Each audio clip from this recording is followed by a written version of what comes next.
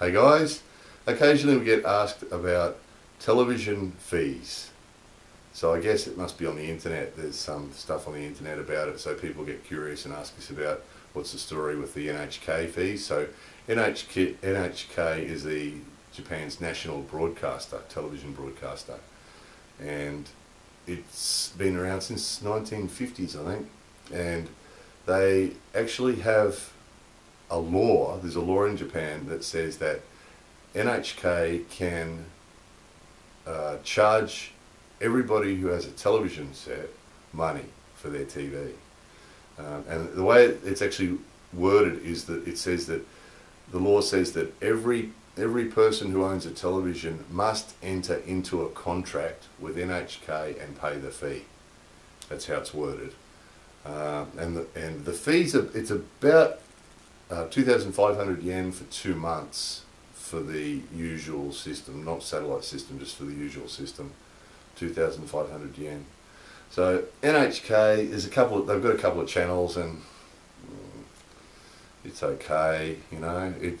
So the problem that some people have with it is they don't watch it, you know. And this is Japanese people and foreign people, is that, you know, they don't watch NHK, they're not interested in it. So, but it's irrelevant. It's not relevant.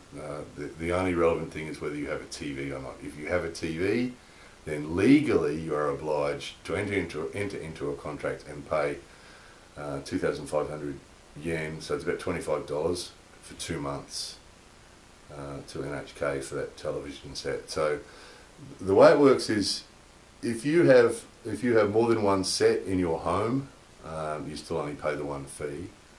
But interestingly, there's a couple of other things there that say things like, if you're in a dormitory and you have a TV set, then every individual has to pay, which means that there's a lot of foreigners that come to Japan for a year and stay in dormitory style places, you know, in the foreign houses, the gaijin houses, where, you know, everybody's got their own room that they can lock and go out, and they share a kitchen and a bathroom, but they have their own bedroom with a TV set. Technically, everybody who has a TV set in their bedroom should be paying the NHK fee. So, and actually interestingly, reading the law too, it actually says as soon as you get a TV, you should contact NHK. So in other words, if you buy a television set and go back to your apartment with your new TV, you should contact NHK straight away. You should call them and they'll send somebody to do a contract and for you to pay the fee. That's what the law says.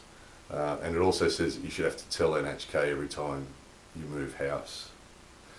So, having explained the way the rules are, the reality is that obviously this is a really difficult thing for NHK to actually make work.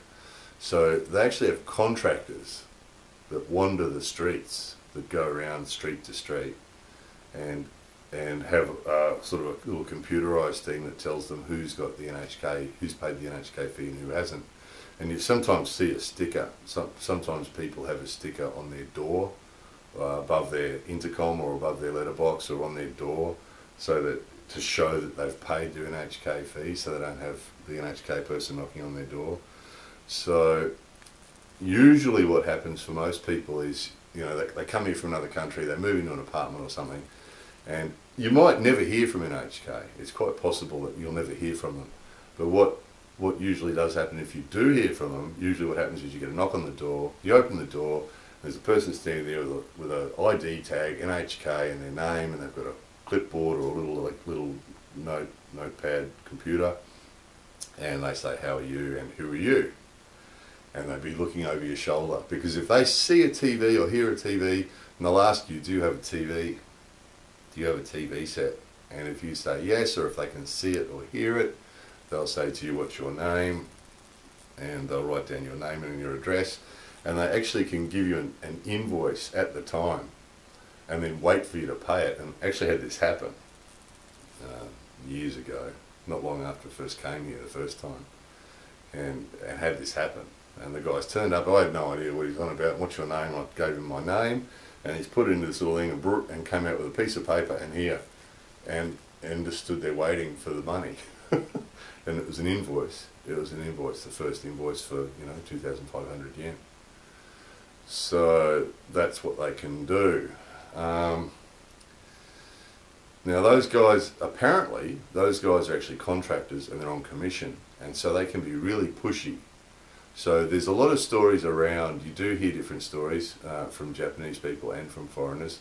I know some Japanese people who just refuse to pay it, and they just say no, you know, I don't use NHK, so I'm not paying it.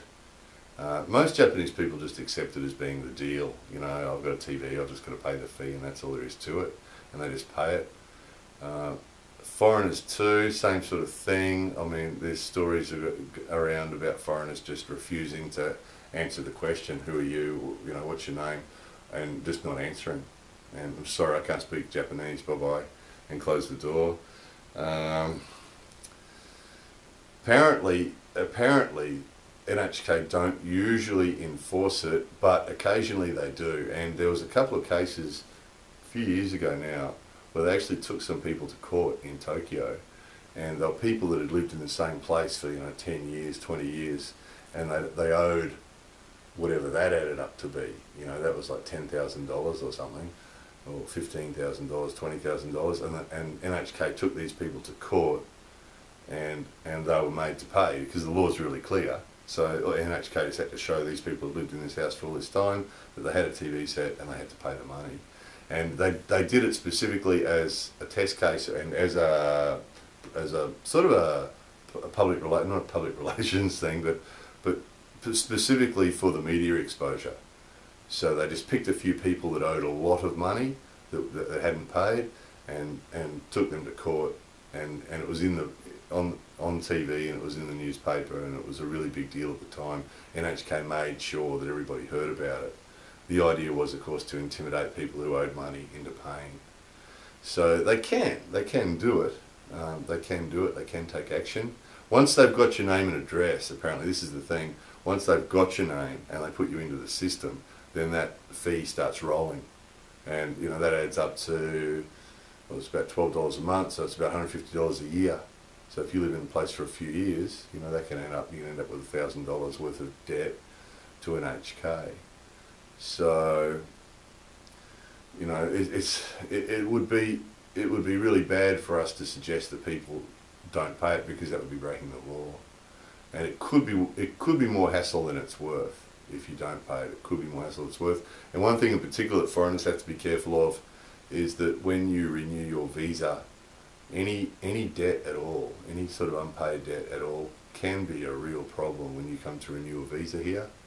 So it's probably just best, considering how small amount it is, you know, it's $12 a month or $25 every couple of months, it's probably wise just to pay it.